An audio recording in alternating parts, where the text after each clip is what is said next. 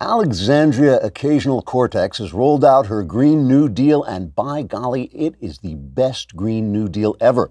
The cute and stupid Congresswoman, and don't get me wrong, there's nothing I find more attractive than a cute, stupid Congresswoman, put forward the plan that would completely eliminate all fossil fuels by the year Fantasia and replace them with energy from the sacred Triaramanung tree from the movie Avatar. The Green Deal would be financed by happy money from the best possible dreams. And this is a real quote from the plan's original FAQ, which has since mysteriously vanished. The question isn't how will we pay for it, but what will we do with our new shared prosperity, unquote. Did I mention she's cute, too? The Green Deal seeks to eliminate greenhouse gas emissions by, among other things, putting an end to cow flatulence and jet travel. The plan's creators do admit there may be problems trying to eliminate both cow flatulence and jet travel, because if cows have no gas, how will they be able to fly? And if cows can't fly, how will we get from place to place once we eliminate jet travel? Luckily, scientists have assured Alexandria Ocasio-Cortez they are working round the clock on this problem, and she should just go away now, and they'll call her when they have it solved. The Green New Deal not only guarantees a good-paying job for everyone, but also, another quote from that original FAQ, it guarantees economic security for all who are unable or unwilling to work, unquote. And lest you wonder how we'll pay for that, the people who are unwilling to work will be given free money, which will then be taxed to raise funds to pay the other people who are unwilling to work, so that eventually no one will have to work and we'll all be rolling in dough. Democrat presidential candidate Kamala Harris also endorsed the deal, but she's not that cute. Trigger warning, I'm Andrew Klavan, and this is The Andrew Klavan Show.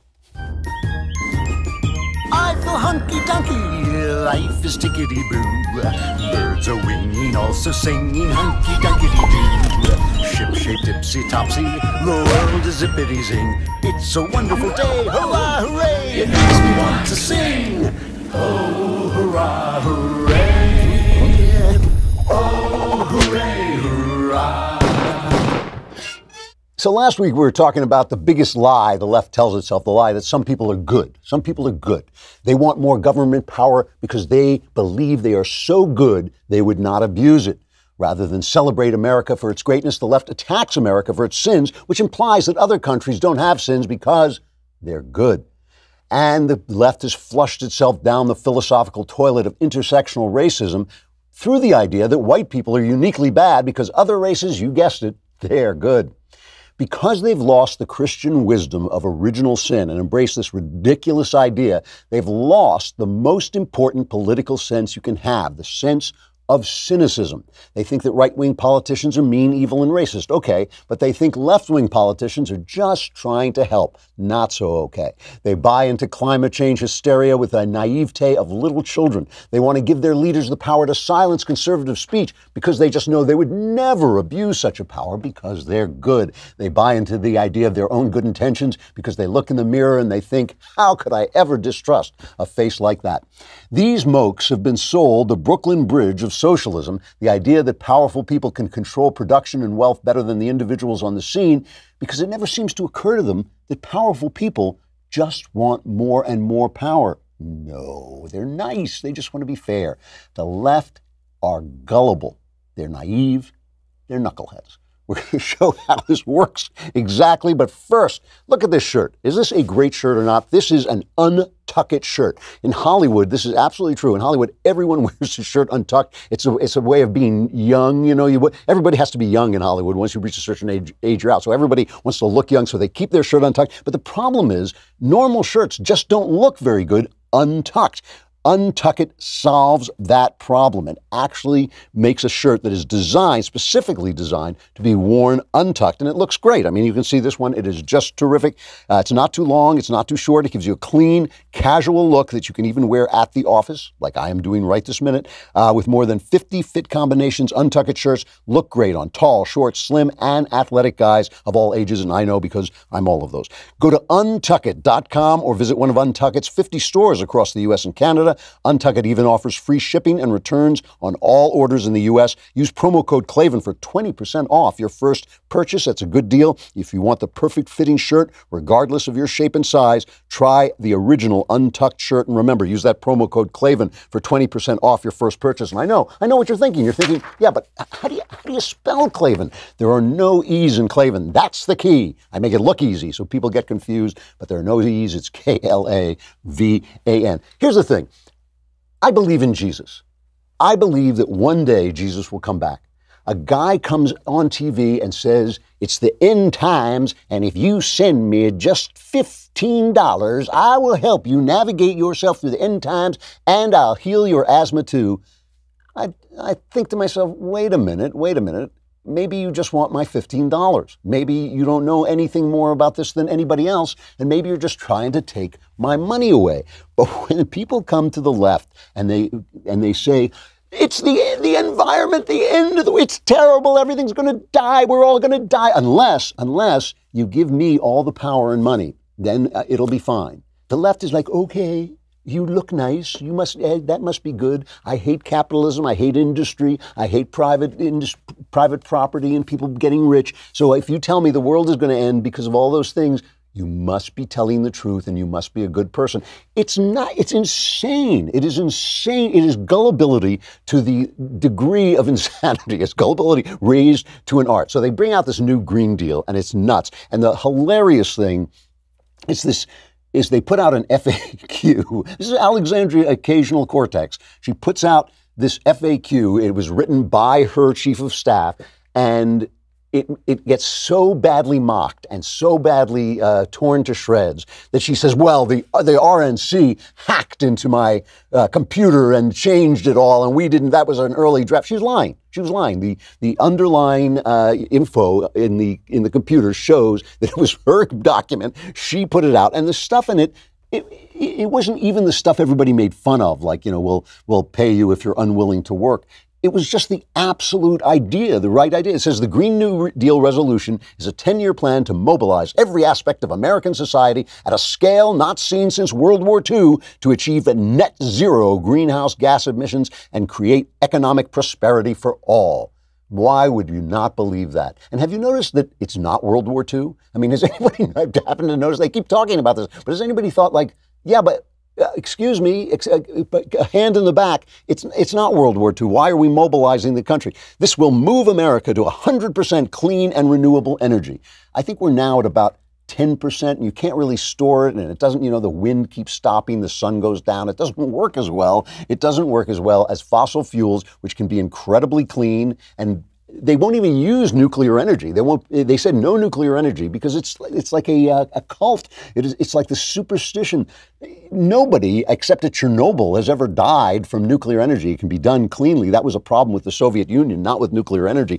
Just amazing. It will ensure a just transition for all communities and workers to ensure economic security for people in communities that have historically relied on fossil fuel industries. It will ensure justice and equity for frontline communities by prioritizing investment, training, climate, and community resiliency, economic and environmental benefits for these communities. It will build on FDR's second Bill of Rights by guaranteeing a job with a family-sustaining wage.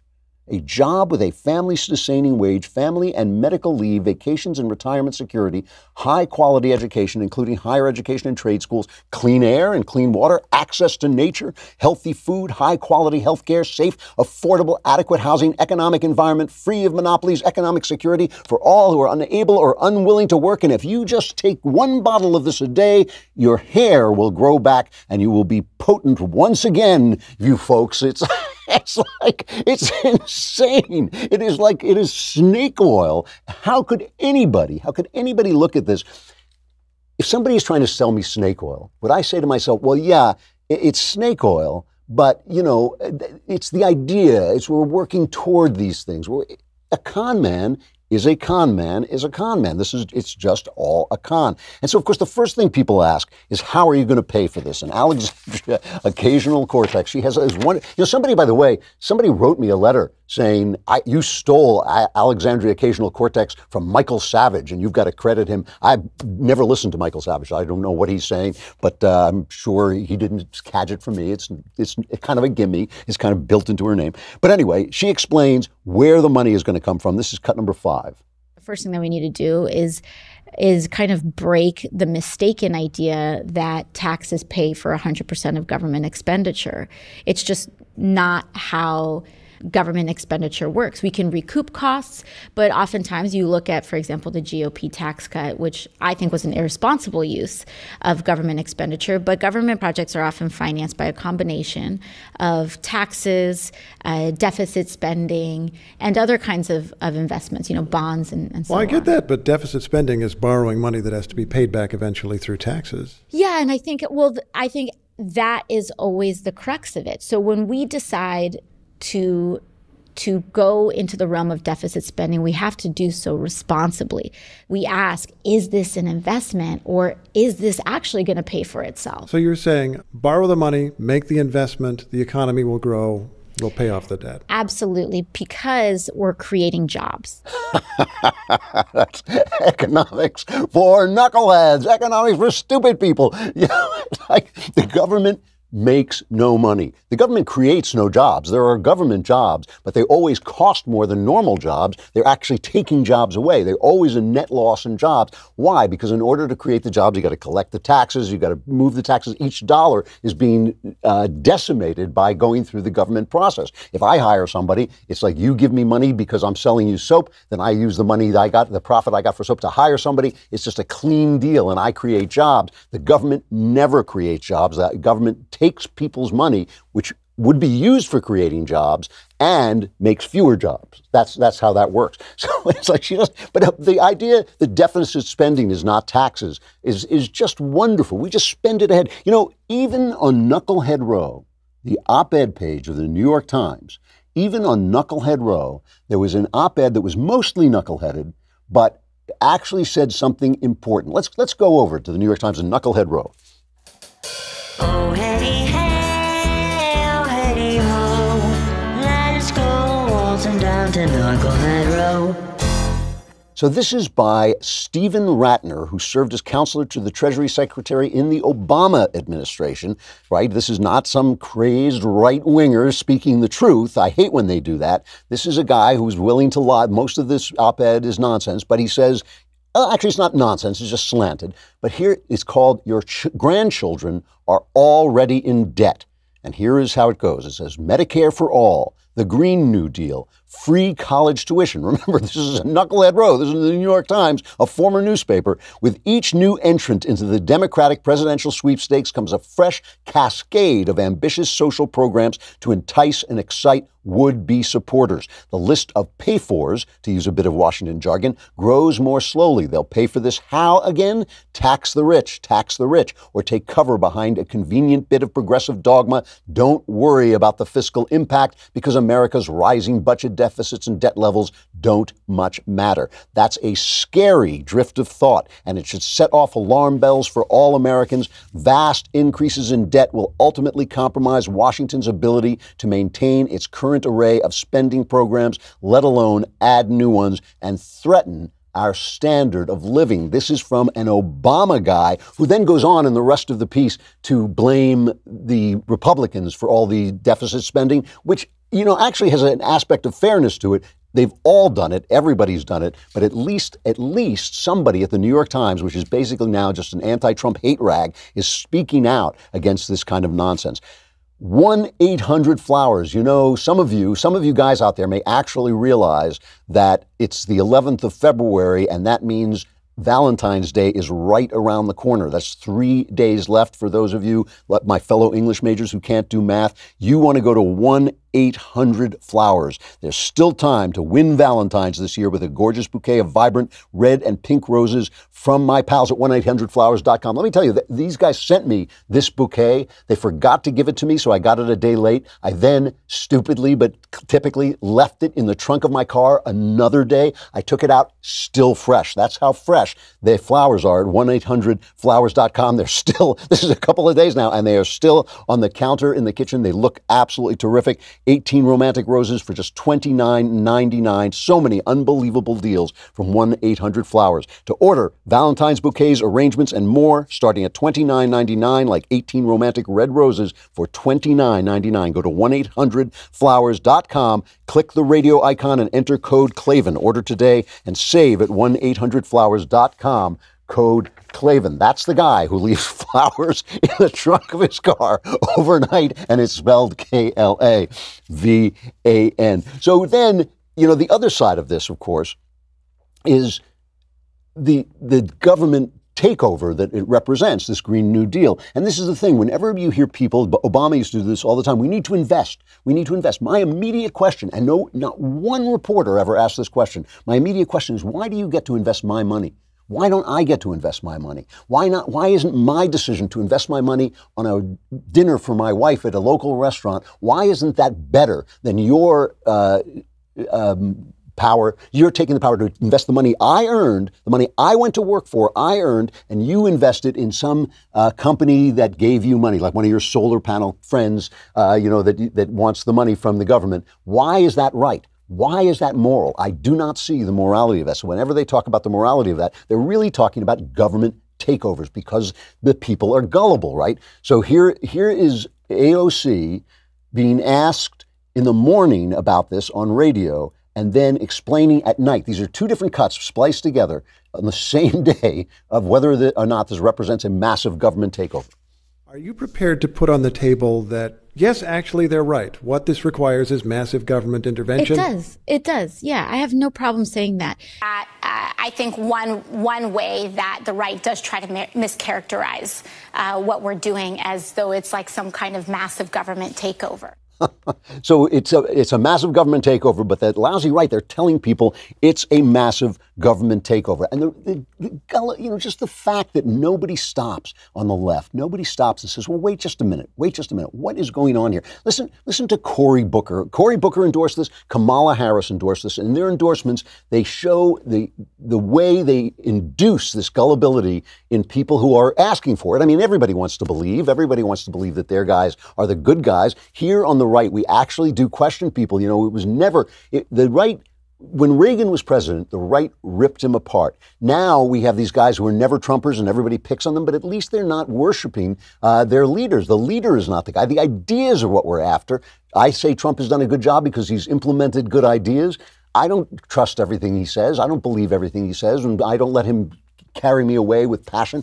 This is what the left does. So here's Cory Booker endorsing this crazy thing. Our planet is in peril, and we need to be bold. It's one of the reasons why I signed on to the resolution, a co-sponsor of the resolution for the Green New Deal. And there's a lot of people now that are blowing back on the Green New Deal. They're like, oh, it's impractical. Oh, it's too expensive. Oh, it's all of this. If we used to govern our dreams that way, we would have never gone to the moon. God, that's impractical. You see that ball in the sky? That's impractical. We are a nation that has done impossible things before.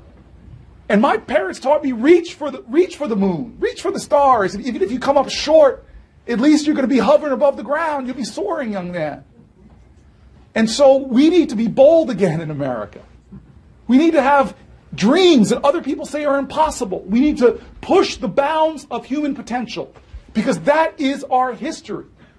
And when the planet has been in peril in the past, who came forward to save Earth from the scourge of Nazi and totalitarian regimes? We came forward. I thought it was Captain Marvel when who came forward to save Earth. The planet was in peril. The planet is in peril, so you're supposed to panic and not ask too many questions. The planet is in peril. The planet is in peril. And anyone who disagrees is a denier. Remember those Holocaust deniers? Well, this has the same word in it, so it's the same thing. I mean, the fact that anyone of intelligence, of any kind of normal intelligence, buys into this, that people don't say, hold on, what happens if I don't panic? What happens if I just proceed with due deliberate speed and check out the facts and read up on this? And what if every time somebody says, panic and give me power, panic and give me money, I think that's the same as that guy on TV going, send me $15 and put your hand on the TV screen and I will heal you. It's the same damn thing. And it's like, why don't they have any kind of cynicism? any kind of question. The gullibility is amazing. It is amazing level. So A, it's the panic, and then B, it's the silencing. It is the silencing of people who disagree. Here's Kamala Harris also buying into this monstrosity. I support a Green New Deal, and I will tell you why. Climate change is an existential threat to us, and we have got to deal with the reality of it. We have got to deal with the reality of the fact that there are people trying to peddle some idea that we should deny it, and they are peddling science fiction instead of what we should do, which is rely on science fact. So that's the other aspect of this, right? It's panic, don't think, and also don't let anybody argue. Do not let anybody argue. We have science fiction, and then we have science fact. And anybody who's telling you that I'm wrong, anybody who's telling you not to give me the power, anybody telling you not to increase government power is just dealing in science fiction. You know, there is an article in City Journal. I love City Journal. I'm a contributing editor there, just to be open about it. But I also think it's a great, great magazine. They put out things on their Dead Tree issue first, and then they put them up online. So this will eventually be up online at the website City Journal. It's an article by Guy Sorman, which is basically an interview with this climatologist, Judith Curry, who has stepped out of the academic world because she says that climate science has simply become too political to get at the truth. And this is what she says. She says, scientists are human beings with human motives. Nowadays, public funding, scientific awards, and academic promotions go to the environmentally correct. Among climatologists, a person must not like capitalism or industrial development too much and should favor world government rather than nations. That's how science is being constructed in the climatology business, right? So it's not science anymore, it's politics. And here she is explaining why she didn't buy into it. Well, climate science has become highly politicized, and the strategy used by the climate community to influence public policy is speaking consensus to power. So over the past several decades, they've worked to build this consensus. And following the 2009 ClimateGate episode, I started challenging the consensus, saying, wait a minute, we haven't been sufficiently transparent. We haven't adequately characterized the uncertainties. We shouldn't be dismissing skeptics. I mean, we have to do a better job. And I started saying things like that I thought were completely reasonable, but I was immediately thrown out of the tribe, if you will, and labeled as a heretic, denier, whatever else. So ClimateGate, if you don't remember, is that time they hacked into the emails of the Intergovernmental Panel on Climate Change, the IPCC, and they found emails from Michael Mann and other people basically saying we must not let the public for one moment doubt what we're doing. And they've been covering that up. They've been covering that up forever. And I remember Stephen Colbert going on the air saying, well, just because they said that doesn't mean they're lying. And of course, that's true, but it does mean you should just be a little bit cynical. Since they're asking for power, since they're asking for money, since they're benefiting from an industry that wants them to have a certain kind of opinion, just a little bit of cynicism, a little bit of slow it down a little bit of doubt. It's amazing that the left cannot catch on to this because they think it's a battle between good and evil instead of imperfect people, each of them out for his own interest, which is really what politics is all about.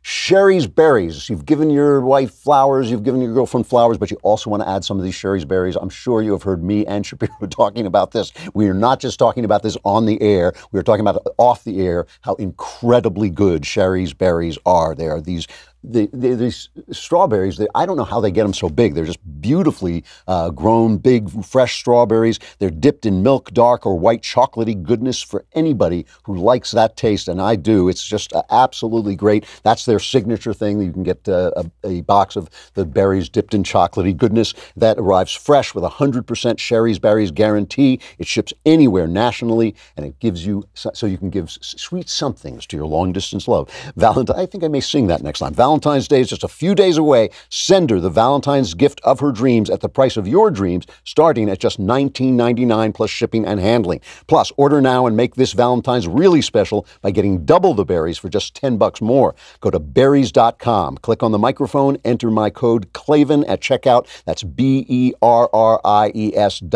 Click the microphone and enter code Klavan today. And I know you're thinking B-E-R. I know how to spell berries, but how do you spell Klavan? It's K-L-A-V-A-N. So what can we believe about climate change? What should we believe? Seriously, I mean, everybody who says this always starts out saying, I've read the science, I know the science. Well, I have read a lot about it, and I'm not pretending to be a climate scientist, but this is what I think it's pretty fair to say this. The climate changes. Climate always changes. The Great Lakes used to be glaciers, you know. I mean, climate has been changing since there's been climate. It may be changing quicker now. It is very unclear. It's very unclear. Human beings definitely have an effect, but they do not know how much of an effect they have. They do not know. I mean, it only makes sense that human beings have an effect. Each one of us, even before we have industry, each one of us is a little light bulb, you know, a little energy producing thing. You know, we're going to warm things up around us. But, you know, we also have built industries, we built all these things. So the question is not, is it the end of the world? The question is, what's the balance here? What do we want? We don't want a world without pollution. You think we want a world without pollution, but we don't, because we want a world with industry. We do want a world with jet travel. You know, I mean, the cows, no matter how much gas they have, the cows are not going to fly. I loved AOC in this Green Deal said, we're going to replace jet travel with high-speed trains. It's going to be very high speed if you're, first of all, to beat jets, and second of all, if you're going to be able to hold your breath under the Atlantic Ocean. They're going to have to be really fast. Have to go about 30 seconds across the Atlantic Ocean. So we have an effect. The way climate change works is not that well understood. This is a really important thing about science. They never talk about how little they know. They know very little about this. It's a very, very complicated thing. They do not know how climate change works, and they're not sure how much of human enterprise goes into this. And if you say that, you're fired. If you say that, you're fired, and that's telling. That in and of itself is telling. The sea levels are definitely rising. They've been rising since the Victorian era, so it cannot be because of modern industry. It's been going on a long time. And, you know, as Bjorn Lomborg always says, it's not like we're going to look down and say, oh, you know, the sea has risen, my socks are wet. I think I'll just stand here for another 100 years till I drown. That's not the way it works. We will adjust. We'll also adjust to warmer temperatures, if there are warmer temperatures, which is also not clear. It's also not clear whether the climate is actually on a warming trend that's going to continue. That is not clear either.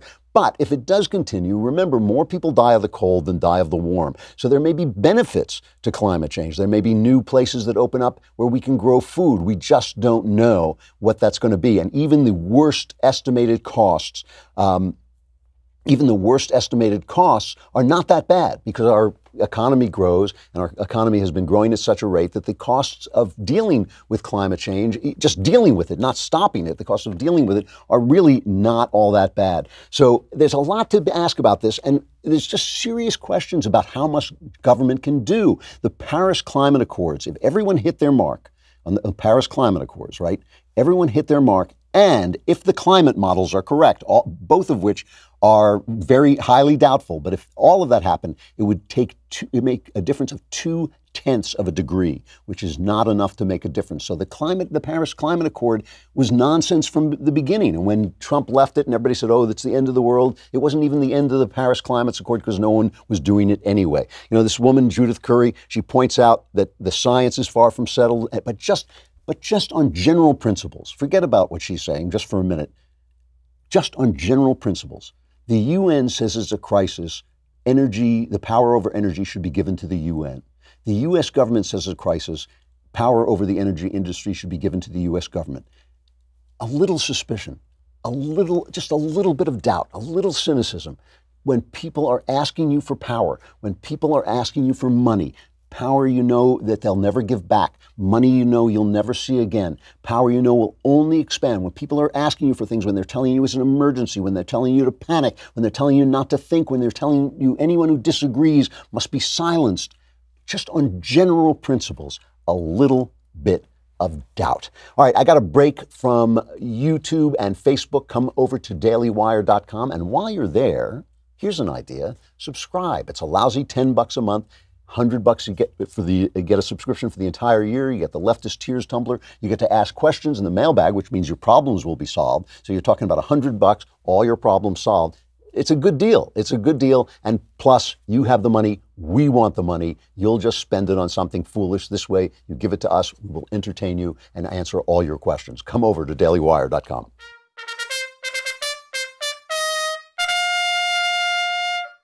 You know, this thing in Virginia, which just continues to get funnier and funnier, although, you know, I wrote a piece, you can read it on the Daily Wire website, a column about the idea that maybe we should look at Virginia as a teachable moment. Maybe this is a moment to teach Democrats about all the stuff that they're doing wrong. The world that they created, this world that's falling apart in Virginia, is a world that Democrats created. A world where there's no forgiveness for past sins, a world where the country can't be forgiven for its past sins, a world where individuals can't be forgiven for their past sins, a world of this intersectional racism. I want to talk more about that because that is certainly a gullible thing. Intersectionality is not just racism, it's primitivism. It's going back to tribalism. It's saying the tribes are going to be, the tribal system is better than the melting pot. So here's what's happening. Ralph Northam, you remember the guy, he's the guy who had the, on his medical school yearbook, had the picture that may have been of him. At first he said it was of him,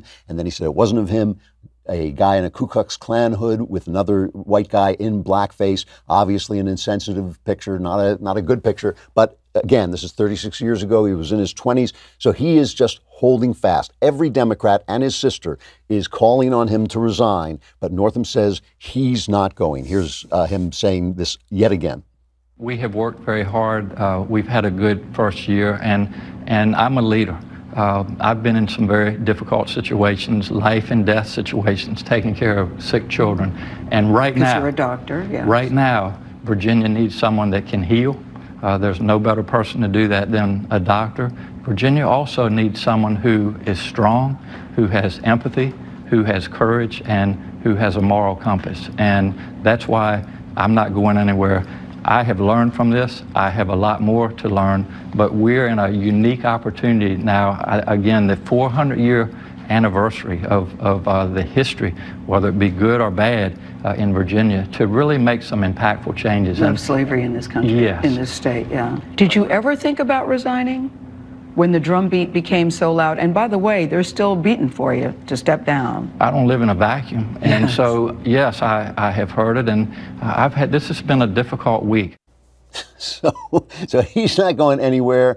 He is dug in. And, you know, the left, the Democrats, have this incredible problem of their own making. It is a problem of philosophy. Their philosophy has blown up in their faces. Just in terms of, not just in terms of political efficacy of what they want to have happen, but also of just nonsense, of them finding themselves in a nonsensical position. Because the lieutenant governor, who actually has a blackface, who's not wearing blackface, he's an actual black guy, he has this problem that he's now being accused of rape. A second woman has come forward with a detailed story about his raping her. He denies it utterly. He's called for an FBI investigation. And obviously, I'm in favor of due process. The funny thing is the worse the crime is, the more due process is important, because you don't convict somebody of rape without proof, without evidence. We said this about Brett Kavanaugh. I'll say about Justin Fairfax. But here's the problem, right? The Democrats, after going after Brett Kavanaugh, and they've kept that myth alive. They're going to keep it alive forever. Oh my gosh, there's this, rapist. They did it with Clarence Thomas. They still accuse him. Clarence Thomas was never convicted. Even what Clarence Thomas was accused of with Anita Hill would have just been pesky. It wouldn't have been that terrible. But he says he didn't do that either. But they continue to talk about him as if he were a sexual abuser. I mean, you really have this picture of the Supreme Court in the Democrats' mind of like Republican men chasing the women around the Supreme Court desk.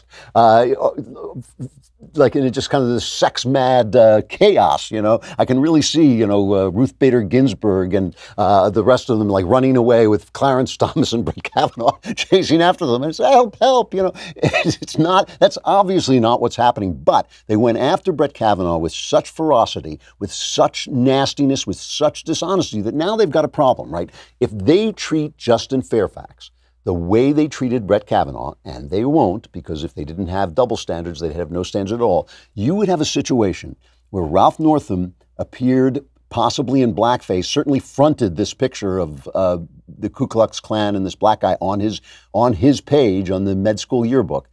You'd have the guy who's under Justin Fairfax, the Secretary of State, who also admitted to appearing at a party in blackface, although in a more innocent way. He was pretending to be a rap singer. In between them, you've got an actual black guy who's accused of a crime. If that crime is proved or becomes incredibly convincing, right? If the women come forward and their stories are so good and they have evidence and they, corroboration and they are incredibly convincing, you could have a situation where two white guys in Virginia are accused of wearing blackface and survive, and the only guy who gets thrown out is the black guy, okay? So you have this kind of nonsense situation that is created. It's only nonsense, of course, because of the left's philosophy. Plus, of course, we talked about this last week, if all three guys go, the next guy down is a Republican, so they would lose the state, and you can bet cash money that is not going to happen. So here's my problem with this.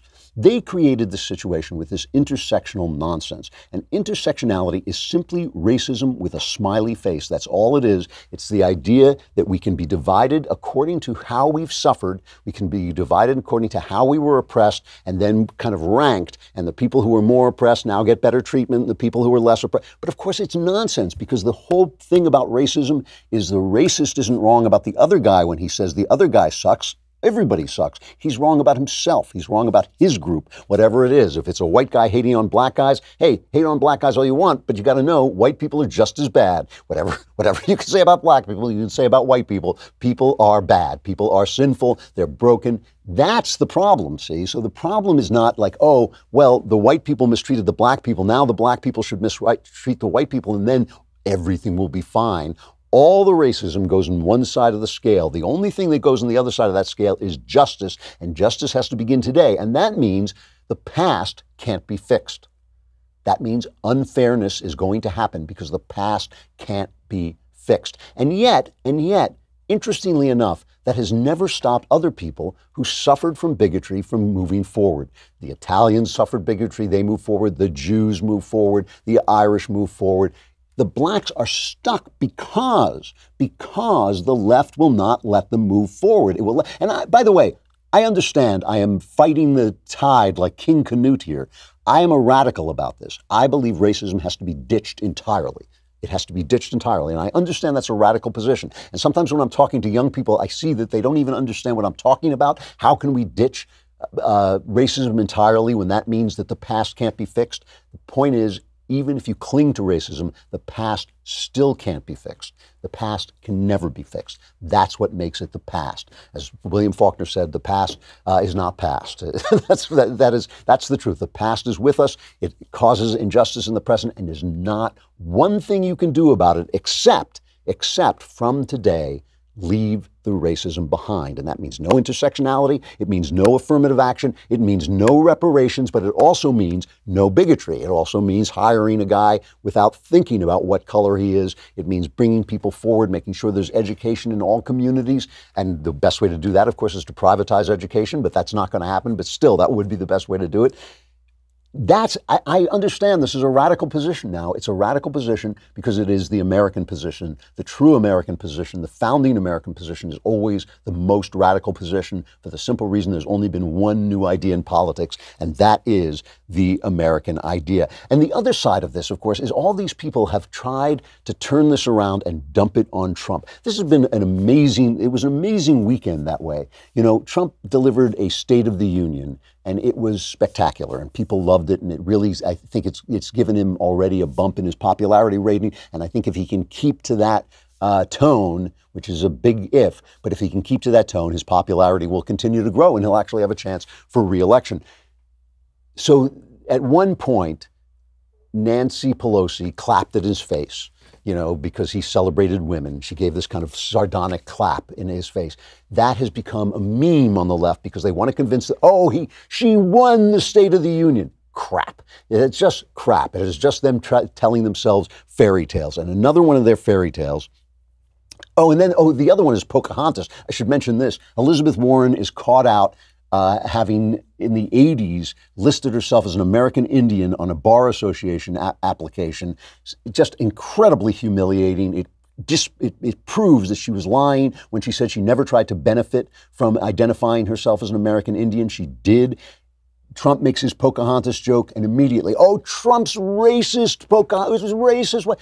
I don't see anything racist about it. She is the one who did this. It's on her. That's the news. That's the headline. That's the story. They keep trying to change it. With this Virginia story, they have made efforts to say, well, you know, it is Trump in the 80s, I guess, who it is Trump who has made this society so racist. It's Trump who has made this society so racist, and that's why Ralph Northam back in the 80s had a picture of a Ku Klux Klanman on his med school yearbook. That's why, because Trump would later come along and make America racist, and that would kind of ripple back through time, and then Ralph Northam would do what he did. So it's really not the Democrats' fault. It's really not Northam's fault. It's all Donald Trump's fault. So it was a little bit gratifying when one leftist actually challenged another leftist, Nina Turner, who is a Democrat, challenged Congresswoman Nanette Barragan on this tactic on CNN, which at least had the benefit of being surprising and shocking. Here's the clip. We can't forget about the person who is dividing us and who himself is injecting this into the country to live up again and coming out again. And we haven't seen it be this bad in recent time till the president has really made this a race issue, whether it's about African Americans. Certainly, he's doing it all over the board with immigrants, but we need to have this conversation. I cannot. Well, I just can't. 1984, 1980, right. Gucci just a few days ago. This is not about President Donald Trump. This is about racism in the United States of America. Congresswoman, I hear you, but on this, we're not blaming President Trump. I'm saying that he has divided this country. No, let me just say this. He is using race as an I am issue. not going to continue to let politicians use this man as the excuse to deal with racism in this country. See, now, I always hate when people say racism in the United States of America, racism in this country, as if other countries were just wonderful paradises of non-racist thought. I mean, race has been the way people have thought about each other since the beginning of time. Race has divided us and tribalism has divided us. That's why I'm a radical about it. I say get rid of it. I say just don't do it anymore. Don't group people by their races anymore. You want to get together and have an Irish party? Good for you. You want to get together and have a black party or Jewish party, whatever.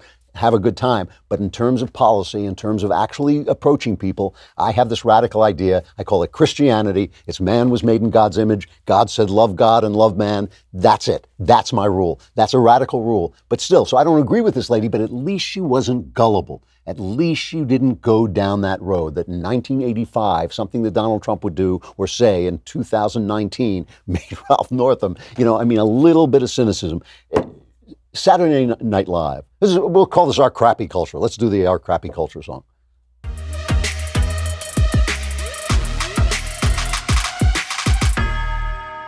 So I am not allowed to play this clip. And the reason I'm not allowed to play the clip is if a conservative plays a Saturday Night Live clip on YouTube, they take us down immediately. If a liberal does it, I do not think they will do it. I don't think they will. They only come after us. So I can't play it, but it was embarrassing. SNL has embarrassed itself a number of times. Like, remember the one where they sang Hallelujah after Hillary lost? Well, this was just as bad, if not worse. It was the women of Congress being portrayed as superheroes. They've come to stop crime. AOC is going to stop crime. Nancy Clapback Pelosi is going to stop crime. It was just embarrassing. And I'm looking at this and I'm thinking, attack, please, you're comedians, attack the right. But don't take prison. Attack the left as well. That's what's funny. You guys who couldn't find a joke about the smooth obsidian wall of Barack Obama, this dope-smoking, corrupt Chicago Democrat, you couldn't find a joke about him, but you can find a joke about Donald Trump every week.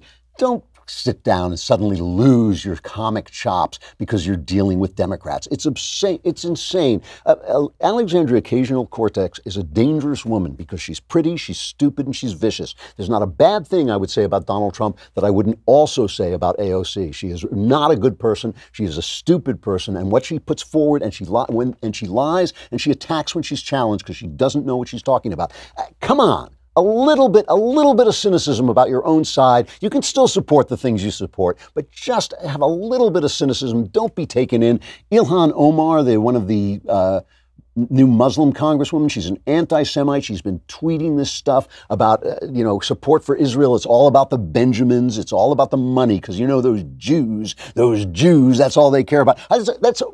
This proves my point, by the way. This thing that Jews only care about money like everybody else is just an absolute paragon of generosity. It's just the Jews who care about money. So she attacks that. She's an anti-Semite. She is an anti-Semite, and now she's talking about we should defund Homeland Security. I mean, it's like a cartoon of an Islamic mole in the Congress. Like, let's defund Homeland Security. Those people keep opening my bags. They keep taking out things with wires spronging out of it just because I'm a Muslim woman. It's like a joke. It's like a bad parody of something. And they can't find humor about that. SNL can't find any humor on the left, only on the right. That's gullible. That is a kind of stupid, one-sided way to look at the world, and it's bad comedy, too. All right. That's all I have to say. Damn it. We'll come back here tomorrow. I think I'm coming on late tomorrow, aren't I? All right. So if you're watching live, if you like to watch live, I will be on at 11:30. I'm Andrew Klavan. This is The Andrew Klavan Show.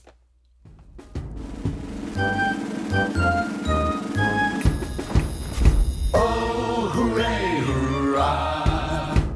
The Andrew Klavan Show is produced by Robert Sterling. Executive producer, Jeremy Boring. Senior producer, Jonathan Hay. Our supervising producer is Mathis Glover. And our technical producer is Austin Stevens. Edited by Adam Sayevitz. Audio is mixed by Mike Cormina. Hair and makeup is by Jesua Alvera. And our animations are by Cynthia Angulo. Production assistant, Nick Sheehan. The Andrew Klavan Show is a Daily Wire production. Copyright Daily Wire 2019.